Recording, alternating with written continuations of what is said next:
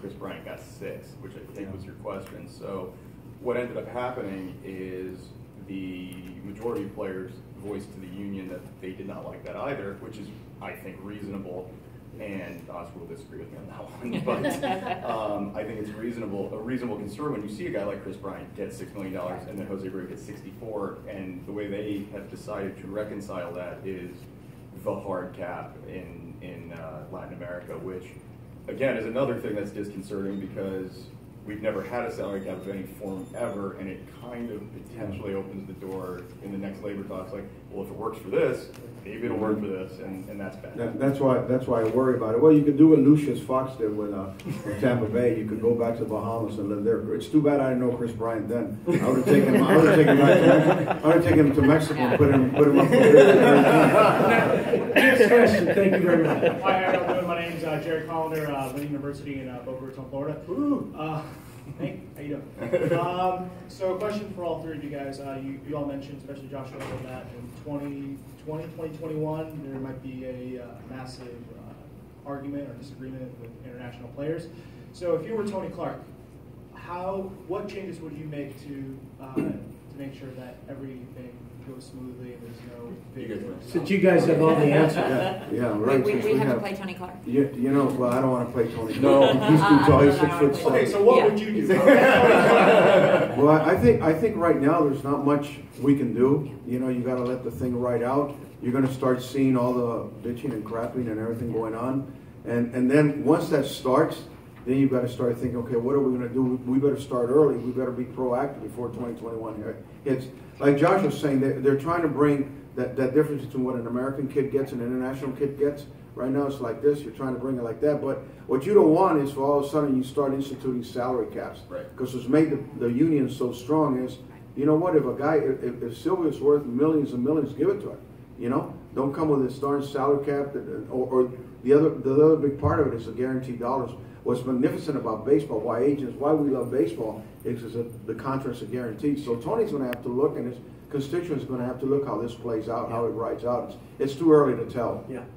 Next question. Well, go ahead, Josh. What was hard about that, though, what we got back early on, is that there was no agent input at all from what I saw, so we didn't get the voice. Good insight. Well, what happened was we're supposed to have meetings every November to discuss all this stuff. This thing just took off, and they canceled these meetings. First time ever. First time ever. But they had, and you understand, they had that deadline. They had to hit that deadline because if not, you know, public appearance perception would have been crazy. It would have killed our support. Well, and that's why we do this conference, give you guys a voice that you don't have. Go ahead. I am shy. Good morning, Matthew Schilling. I'm an attorney from the West Palm Beach, Florida area also. And I have a two-tiered question. For Ms. Lynn, I'd like to transition from practice of law into becoming a player agent. And I'd be grateful for your thoughts and guidance in that respect. And then also, Mr. Kusnick, the West Palm Beach area is become more concentrated with minor league teams. They're building a magnificent complex. I live there. And I'm wondering what opportunities or guidance that you might be able to send my way. Give gloves. Go get gloves. Just give gloves. Go ahead, Josh. Like I said, I'm training competition. We'll do that instead. Don't worry. That's fine. No, really, just go to games. You got to go to games, and it sounds stupid, but buy a ticket, go to games, sit with scouts, ignore everyone else, and talk to them. Talk to all the scouts, figure out what they know, because they are the ones that know what, in theory, what they're doing and how to break in, because they already did it. And you know, you really have to love it. You have to be okay not making any money for a really long period of time. And then I don't mind giving this example. So today I'm probably going to lose $4 million because I used to represent Kenley Jansen, and that sucks. And everyone can say, you know, it's part of the job. You roll with it.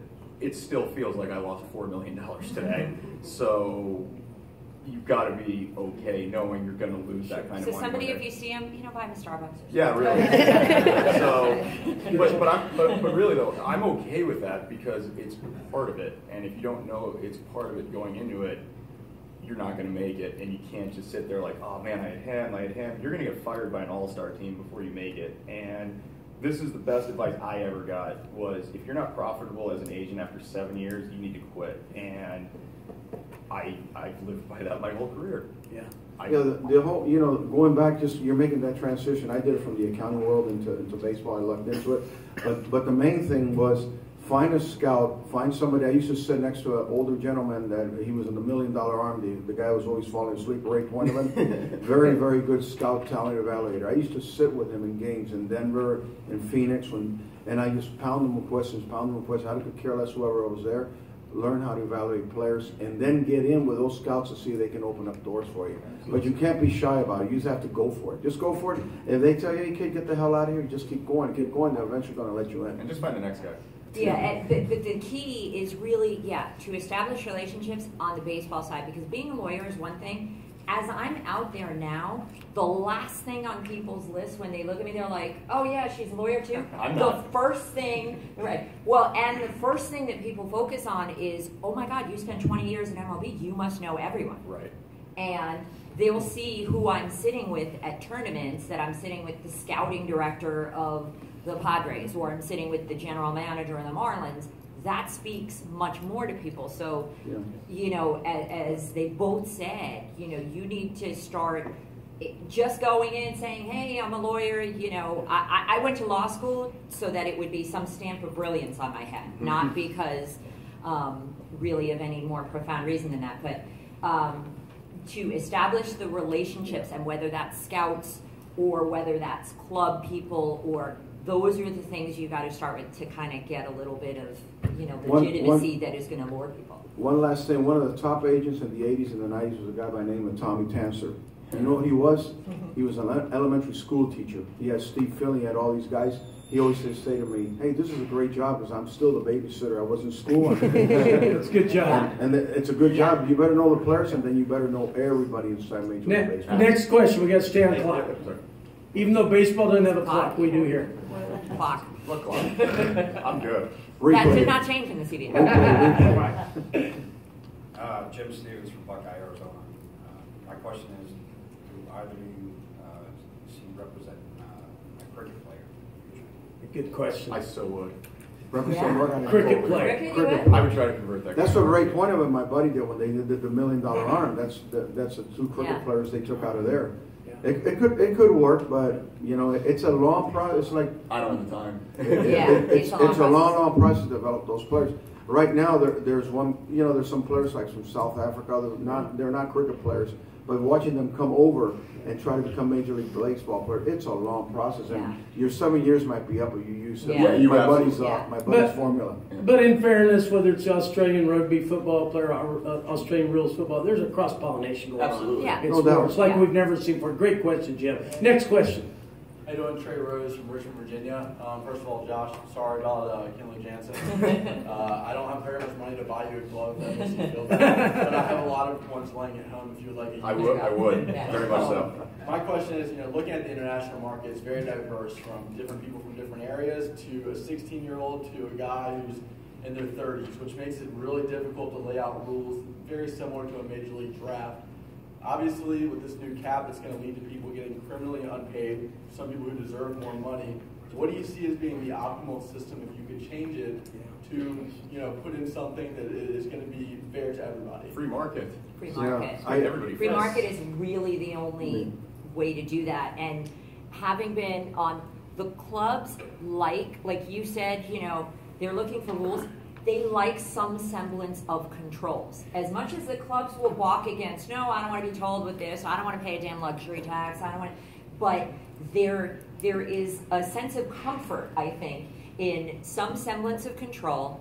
I mean, I was in a meeting where an agent, a general manager of a club that had just paid a not that great pitcher $105 million, and this is over 10 years ago.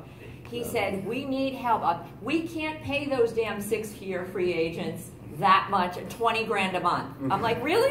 Is that what we're bitching about in this room? Because I don't, I know that. Yeah. And so there is that sense of comfort, but, from the club perspective. But from a player perspective, free market's the only thing. I mean, you think the Puerto Ricans and the Canadians who have to come in and deal with Chris Bryant and all this, they can't compete with those guys. And that's already a limitation. Sure. And why, what makes the Puerto Rican different from the Venezuelan, the Dominican, the Cuban? The whole thing is, I'm an accountant by trade. The whole thing comes down to this. If I ran my business thinking that somebody's got to put controls on me, I'm in trouble. Hey, if I've got this budget, I know how I'm going to spend it. And if you're worth 20% of my budget, I got to make a hard decision to give it to you. And now you got to move on. Now, on the other hand, you got to be careful, like what the Tom Hicks did in Dallas when they gave A-Rod all that money. And you're sitting there, your team's not all that good. What the hell are you spending all this money on one player? Try to spread it out, but you got to learn. You got to have budgetary controls.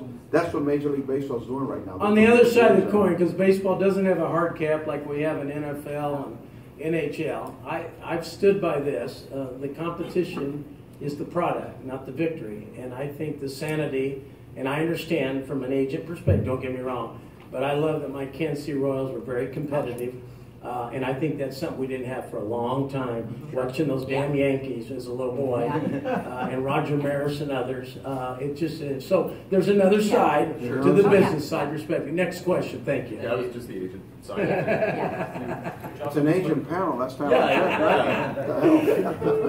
But we're trying to educate them. Yeah, I'm not a fan. I actually did want to say that. Like, when I go to a game, and there's no room for it, but I did want to interject this. I love baseball. I love the game. I can go to any game and just watch it, break down stuff. Instinctively, I'll go to a Little League game and start breaking down stuff. But when I go to a Major League game, it's not a fun experience in the sense that I'm cheering. I don't care who wins and loses as long as all my guys are healthy, happy, and get paid. So you really got to strip your fandom if you want to work in baseball very, very quickly. Yes. Next question. My name's Justin Swickert. I'm from Glen Burnie, Maryland, about an hour away. One thing that's always been stressed to me is clients. Like, how can you get a client? I know you guys described how you guys got your first clients. But my question is, once you get somebody on board with you, who do you talk to then? Who do you sell that player to, and how do you get contact? You got to do a good job. Well, you got to look at the circumstances though. Where are you going to go get the player? The first thing you should do as an aspiring agent, start meeting people inside Major League Baseball. Get to know the farm directors. Get to know the scouting directors. Just call them up, meet them at the ballpark, say, hey, and just go forward. And then you start looking at players and you say, okay, I'm going to get this player. When I signed Armando Reynoso, because he sort of came to me, it was a lucky break. But I knew the people in the Atlanta system. I had a guy that, and then he introduced me to John Sherholtz, to the Frank Rents, to all the guys. And I was able to walk in and say, I represent Armando Reynoso. Say, okay, what do you want to do, Oscar? But you've got to know people. Players want to feel that you can have all the degrees in the world, but if you don't know the people inside Major League Baseball, you're going to fail as an agent. You better know these people. You better, when they hire new people, I go up to them and say, I'm Oscar Suarez. Some people may know me, some people may not know me. But I want to get my name out there because eventually I may have a player that'll want to shoot their way. Yeah. Other comments from the panel? Yeah, especially, it's easy. Drafted players, the players that are going to go real high in the draft, that are doing every perfect game showcase, that are doing area codes and all that, everybody sees him. You don't have to worry about that. Not that you don't have to worry about that guy, but that's not where your value as an agent comes. When I had players recently, and I've had people approach me, and I've only in this for 5 months, but I've had players approach me who've said, okay, they've been released, they got a raw deal, they said there was a player that was subject to the draft, he went through 5 tryouts with the same team, the last one being 3 days before the draft at the team spring training complex, and they didn't sign him. They didn't pick him. So we think that it was the agent who was representing him at the time asked for way too much money, overestimated his position in the draft, and did not look at the totality of the circumstances, like where, you can't just ask for, okay, I'm being drafted in the 19th round, I want $3 million. That doesn't exist. So I went to the general manager of the club that was interested in him, and I am finding out what the hell happened. Yeah, to establish signability. Yeah. I mean, it's you got to know what your player's worth. That's why. That's part of the evaluation process. If you poison, I don't do the draft anymore. I'm maybe the only certified agent who just completely skips the draft. The reason is, for me, it's not cost effective. I don't purposely camp out and steal guys. That's not what I do. But I do tend to gravitate towards lower round drafted guys. Yeah. So like Seth Lugo was a 34th rounder. Michael Brantley was a 7th rounder. I mean, Jeffers was a first rounder, but most of my guys, every player I've ever represented, the biggest fifth rounder later, going to the 40th round. And I mean, that's been my niche. Right. But in the draft, very quickly, with the money, if you come in too high, like they said, it will poison the signability. And if you, my strategy when I do the draft, I do not mind talking about because I don't do it anymore, but if you just go to a team and you talk to them and you figure out through work what the guy's worth is, if you just say your guy's signing for what he's worth without putting a number on it, he's going to get drafted. And that's a much better strategy than coming in high or going lower. It just, teams know that game, so it's better to skip it. And this is something you'll appreciate by having relationships with the people at the clubs that are going to be making those decisions. And in my world in football, I call it the Ralph rule. You got to get Ralph Dawkins out of Louisville as a free agent, and then you get introduced to his brother from Clemson 2 years later. And you all know that. You get a lot of nice referrals. Last two questions, we'll take a break. Yeah, my clients are all referrals. Yeah, mine. Hi, my name is Mike Pena. I'm the general manager for the Hitler Baseball Academy in Newark, New Jersey. I have this question for all of you guys. I have a right-handed pitcher, 6'2", throws the ball around 90 miles an hour. I'm in Florida. He has a 60% baseball scholarship to Marist. He's also gotten several looks from the Baltimore Orioles, Seattle Mariners, and Texas Rangers. He's in my organization, so I'm trying to guide him the best I possibly can. He's projected 10th to 20th round. My gut instinct is, unless it's life-changing money where he can put some away for college, to go to college. What's life-changing money to you? Life-changing For money him? is... Like, what is that? You have to establish that. Yeah, you got to say, Right. it depends on the kind of family circumstance. Yeah, because for some people, 50 grand is life-changing money. You can't just say 6 figures For because him, it's well over 6 figures. Yeah, he's but going to college. He's going to college. Yeah, And he's the going 10th to and college. 20th rounder, he's going to college. He's going to college. Yeah. Good question, though. And good. Unless you have dirty pictures of the GM. And it depends which GM. But I actually, one thing, I had an 11th rounder last year, and this is, everyone's going to get mad at me for this here, but I had an 11th rounder last year, this past June. I signed him after the draft because I literally ran into him at a GameStop. I swear to God that happened. And I'm not kidding, that really happened. And he signed for $1.1 million in the 11th round without an agent. So the draft is crafted in a way, you don't really need us for the draft in some circumstances. If the team's just doing, Bryce Harper, for instance, he could have done that by himself. Right. He didn't want to, but he could have. The way we help, actually, is a guy like your kid, if hypothetically he's a guy that's worth X amount of dollars, if we can realize that and actually get him what he thinks he's worth and try to do that and exhaust those options to see if we can actually get him the money, that's what we're supposed to be doing. Good stuff. Just be One of the careful with the things college. too- Be careful with the college he's going to. Make sure the coach understands pitching, because that's Yes. it. You don't want to That's get burned out in 3 years. Yeah. That's big. The other thing too, I just want, is if to be able to have an advisor who can help boost his draft status too. Yeah. Obviously it's the kid's talent, but if you can get more eyes on him, maybe, he's at a school that not necessarily a lot of people are gonna go see. If you can get more eyes on him while he's in high school,